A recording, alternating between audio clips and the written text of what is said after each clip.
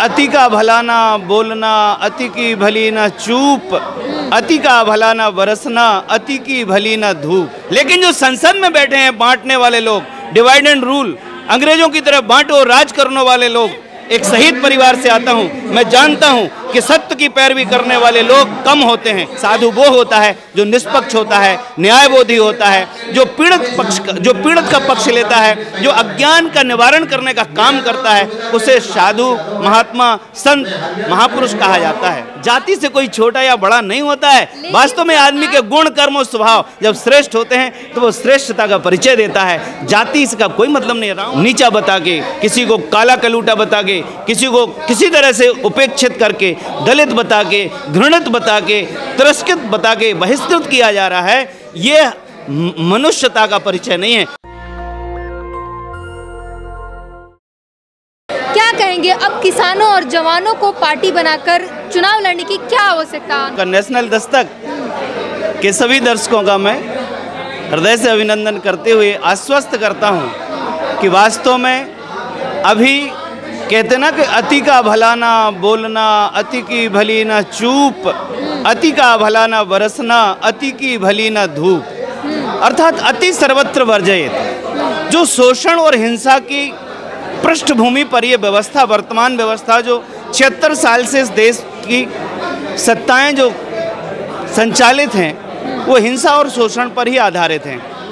चाहे वो कांग्रेस हो, चाहे वो कोई भी दल की सरकारें बनी हो, हमारे देश में जिस तरह से तोड़ो फोड़ो अंग्रेजी सिस्टम से डिवाइड एंड रूल पर इस कंट्री को विभक्त किया जा रहा है, बांटो और राज करो।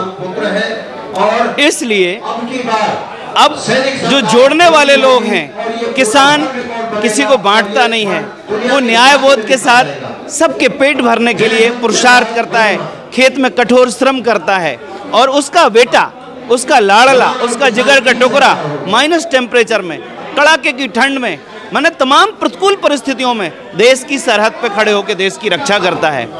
कोई सिख, कोई जाट, कोई मराठा, कोई गुरखा, कोई मद्रासी, उनमें वो बंधुता होती है, उनमें वो आपस में आत्मैक्य होता है, क्योंकि सरहद पे रहने वाला हर वीर है भारतवासी। लेकिन जो संसद में बैठे हैं बांटने वाले लोग, डिवाइड एंड रूल, अंग्रेजों की तरफ बांटो और राज करने वाले लोग, वो इनसे, इन लुटेरों से आप इन सच्चे किसान सपूत पुत्र जवानों का कंपेयर मत करो। ये जो आए हैं, ये आए हैं देश की व्यवस्था को ठीक करने के लिए, क्योंकि देश की सरहद पे ये अपनी जवानी का क्रीम टाइम देके जब लौटे तो इन्होंने देखा कि देश तो खोखला कर दिया है पूंजीपतियों के इशारों पे, जो दलाल प्रवृत्ति के नेता। सवाल ये उठ रहा है कि जितनी आपने वादाएं की हैं, सारे वादे सभी पार्टियां करती हैं, आपके पार्टी में नया क्या है, इसमें नया क्या है जिससे जनता आप पर भरोसा करे? बहुत अच्छा। सबसे पहले तो कहते हैं ना कि 100 सुनार की एक लोहार की, ये वतन से प्रेम करते हैं। इनकी दृष्टि में कोई जाति पाति नहीं होती है, कोई धर्म मजहब नहीं होता है। ये अपने पूरे वतन के 140 करोड़ लोगों से प्यार करते हैं सीमा पे। और किसान भी चिन्हित करके नहीं किसी के लिए अन्न उगाता है, वो सब के लिए उगाता है।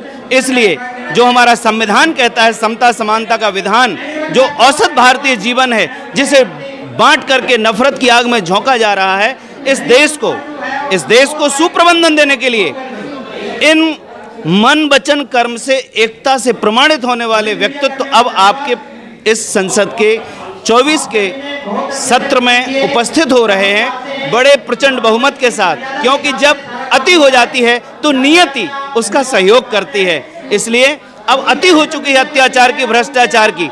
चाहे कांग्रेस हो, आकंठ भ्रष्टाचार में डूबी है।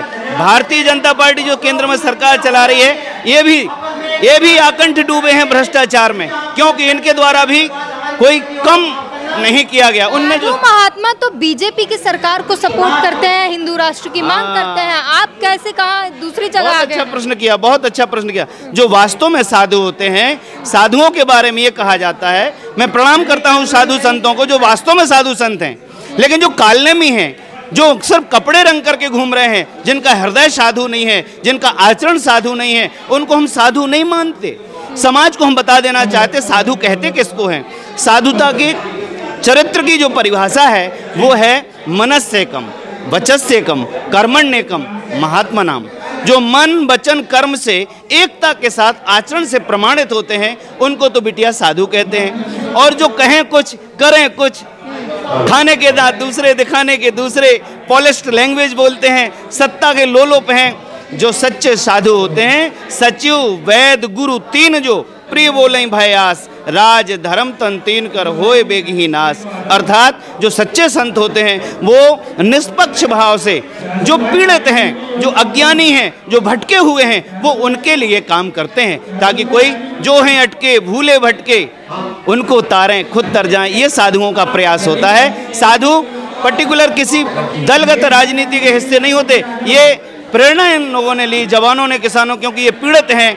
इन्होंने सरहद पर 13 महीने वहाँ संघर्ष किया है। किसानों ने सीमा पे, हमारा जवान 76 साल से संघर्ष कर रहा है, आतंकवाद से लड़ रहा है। मैं स्वयं एक शहीद का अनुज हूँ, शहीद ब्रजगोपाल कौशिक, 13/88/1825 ASC भारतीय थल सैनिक का मैं छोटा भाई हूँ। वो 1992 में 11 सितंबर को उधमपुर में पोस्टिंग थी और कश्मीर श्रीनगर से लेह लद्दाख जा रहे थे। वहीं आतंकवादी हमले में उनका और उनके 12 साथियों का बलिदान हुआ है। मैं एक शहीद परिवार से आता हूं। मैं जानता हूं कि सत्य की पैरवी करने वाले लोग कम होते हैं, क्योंकि शैले शैले न माणिक्यम मौक्तिकम न गजे गजे, साधवा नहीं सर्वत्र चंदनम न वने वने। इसलिए हम कहना चाहते हैं कि जो पाखंडी हैं, आडंबरी हैं, जो पक्षपाती हैं, उन्हें साधु नहीं कहते। साधु वो होता है जो निष्पक्ष होता है, न्यायबोधी होता है, जो पीड़ित का पक्ष लेता है, जो अज्ञान का निवारण करने का काम करता है, उसे साधु, महात्मा, संत, महापुरुष कहा जाता है। आपकी पार्टी में तमाम चीजें हैं जो सभी दावे करते हैं। आपसे ये पूछना चाहूंगी कि आपके एजेंडे में दलित शोषित वर्ग का कितना, आप लोग उसका कितना ध्यान रख रहे हैं, उसके लिए कितना सोचा है? बहुत सुंदर प्रश्न किया बिटिया। हमारा जो ये प्रयास है राजनीतिक स्वच्छता का, इसमें जो हमने बता दिया आपको कि कोई सिख, कोई जाट, कोई मराठा, कोई गोरखा, कोई मद्रासी, खेती सभी करते हैं ना। किसान की कोई जाति नहीं है, जाति पाति की मैटो खाई, किसान किसान भाई भाई। और सरहद पर रहने वाला हर प्रहरी जो राष्ट्र की हिफाजत करता है वो आपस में बंधुता से रहते हैं। उनके पास जो भी होता है वो मिल बांट के खाते हैं, आपस में रहते हैं। जब कोई कैजुअलिटी होती है, कोई आतंकवादी की या विदेशी शत्रु की गोली लगती है, तो आपस में वो भाई आपस में धर्म के नाम पर, मजहब के नाम पर, पंथ के नाम पर कोई किसी से दूरी बना के नहीं रहता। वहाँ वो एक दूसरे के सगे भाई की तरह। देश में ऐसे लोग हैं जहाँ पर एक तबका दूसरे तबके को हीन भाव से देखता है, उसके लिए आपकी पार्टी ने क्या सोचा? बिल्कुल ठीक कहा। अभी इसी पक्ष को लेकर के हम लोग जिस तरह से आचरण से प्रमाणित कर रहे हैं कि हमारे यहाँ कोई जाति छोटी नहीं होती। हमारी दृष्टि में हमारा जो विचार है, हमारे भारतीय जवान किसान, ये जो हम लोगों ने राजनीतिक सफर शुरू किया है, इस विचार परिवार ने ये तय किया है कि हमारे यहाँ कोई जाति छोटी नहीं है, जाति से कोई हीन नहीं है। हमारे यहाँ तो प्रत्येक मनुष्य का जो मानवीय मूल्य है, हम लोग यूनिवर्सल ह्यूमन वैल्यू पे काम कर रहे हैं। हम चाहते हैं कि मनुष्य को मनुष्य के रूप में देखा जाए।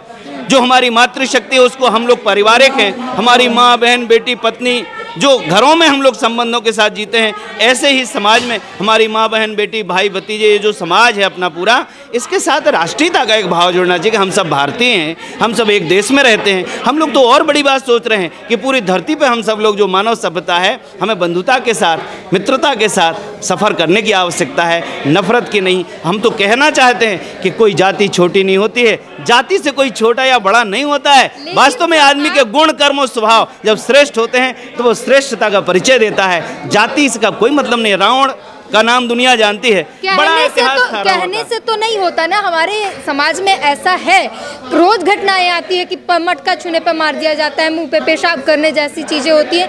तो ये समाज में है, हम कह नहीं सकते कि नहीं है। तो सिर्फ बात करने से कि हम जाति नहीं मानते सोल्यूशन नहीं मिलता, उन्हें देना पड़ेगा। बता रहा हूँ, ये सामाजिक विसंगतियाँ, जो ये विकृतियाँ हैं, हम जाना तो चाहते थे प्रकृति से संस्कृति की ओर, लेकिन समाज को प्रकृति से विकृति की ओर ले जा रही है ये व्यवस्था, डिवाइड एंड रूल वाली। ये सरकारें, ये तंत्र जो अभी काम कर रहा है, ये लोगों को बांट करके, किसी को नीचा बता के, किसी को काला कलूटा बता के, किसी को किसी तरह से उपेक्षित करके, दलित बता के, घृणित बता के, तिरस्कृत बता के बहिष्कृत किया जा रहा है, ये मनुष्यता का परिचय नहीं है। हम लोग मानवीय मूल्यों को स्थापित करने के लिए आए हैं, क्योंकि राज सत्ता की सामाजिक उत्कर्ष के लिए जो भागीदारी होनी चाहिए, उस काम को हम लोग बहुत गंभीरता से करने के लिए ही आए हैं, ताकि इस समाज में हम सब बंधुता के साथ, प्यार के साथ सफ़र कर सकें जीवन का। भारतीय राजनीति की एक देखी जाए तो धर्म सबसे पहले आता है, बिना धर्म के राजनीति हो ही नहीं सकती। आपके पार्टी में भी क्या वही धर्म का? अभी बहुत अच्छा प्रश्न किया आपने। वास्तव में धर्म की परिभाषा ही बिगाड़ दी लोगों ने। वास्तव में धर्म की परिभाषा का तात्पर्य होता है, जैसे माँ ने अपन को पाला, वो माँ का धर्म है। पिता ने अपने लिए संघर्ष किया, वो पिता का धर्म है। हमारा धर्म क्या है? हम उनके प्रति जो हमारी सेवा और उनकी आज्ञा पालन का कर्तव्य बनता है, इसका नाम तो है धर्म। धर्म का तात्पर्य कृते च प्रति कर्तव्यम एस धर्मः, ऐसा धर्मः भवति। जो जिनका हम पर उपकार है, चाहे वो माता पिता हो, चाहे गुरुजन हो, चाहे प्रकृति हो, चाहे हमारी नदियाँ, पहाड़, पेड़, पशु पक्षी, सब इनका जिनका मानव जीवन पर उपकार है, मानव सभ्यता पर, मनुष्य का धर्म है कि वो इन सबको संतुलित, इन सबको सुंदर, इन सबको इनको बना के रखे। ये मनुष्य का धर्म है। तो हमने बात की और एक नई पार्टी का गठन हुआ है, भारतीय जवान किसान पार्टी, जिसमें तमाम लोगों ने प्रेस कॉन्फ्रेंस की और बताया कि ये किस तरीके से आगे आने वाले समय में ये लोकसभा चुनाव लड़ेंगे, 543 पूरे सीटों पर चुनाव लड़ेंगे और प्रचंड जीत से आएंगे। आने वाला समय बताता है कि क्या कुछ जो है ये जीत कर आते हैं। नेशनल दस्तक की आपसे गुजारिश है कि अगर इसको बचाना चाहते हैं तो नेशनल दस्तक को सब्सक्राइब करने के लिए रेड कलर के सब्सक्राइब बटन को दबाएं, फिर बेल आइकन की घंटी दबाएं। नेशनल दस्तक को बचाने के लिए बहुत जरूरी है कि हर खबर को शेयर करें, लाइक करें, कमेंट जरूर करें।